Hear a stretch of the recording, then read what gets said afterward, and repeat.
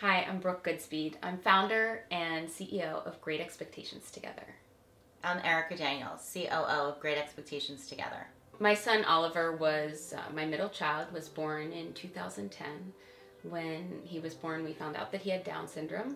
And when my son was just almost 3 years old, he was diagnosed with autism, which put us into yet another box with yet another label. So Oliver has multiple disabilities, and I think that made us feel like really alone. And what we want to do is create opportunity and create community and a sense of belonging. I started Great Expectations Together because I felt like there really wasn't a place for us to go.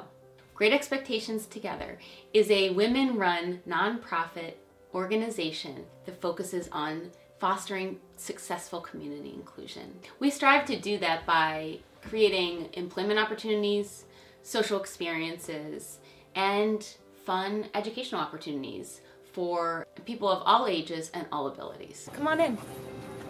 We want to bring jobs, community, and people together, and we're going to do it here from the ground up, but we need your help. I help with GET when it's needed with all the variety of projects, and with this hopefully down the road. It's been a year of us really pushing to build this dream, to move it to the next step. Yeah, we're almost there.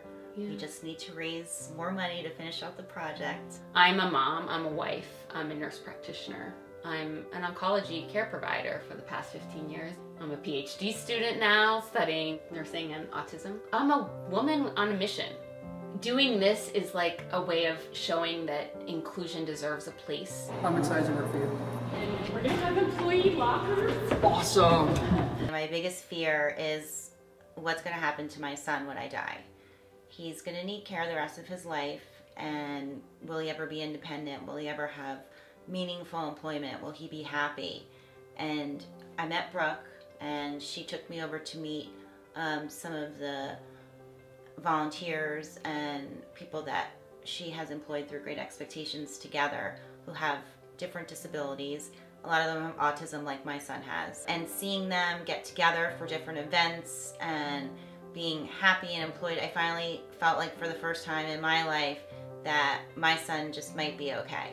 One of my symptoms about having autism is obsessive compulsive disorder, and I've actually used that to the fullest. The dollars that we're raising for this, it's this physical structure, but it's so much more. I have mostly a positive outlook on life. One day, I hope that my son will work there and Brooke's son will work there. At Great Expectations, the kids will have a great time with the activities and the classes, but it's also really awesome that we can give a place for the parents to come and have coffee and talk and be with other people who share the same feeling. We want people to feel more comfortable around people with differences. And we want someone to be a little bit more patient with someone behind the espresso machine if they need just 2 seconds longer to make your cappuccino.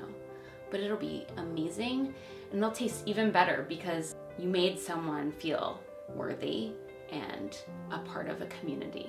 And in turn, you get to feel part of a community.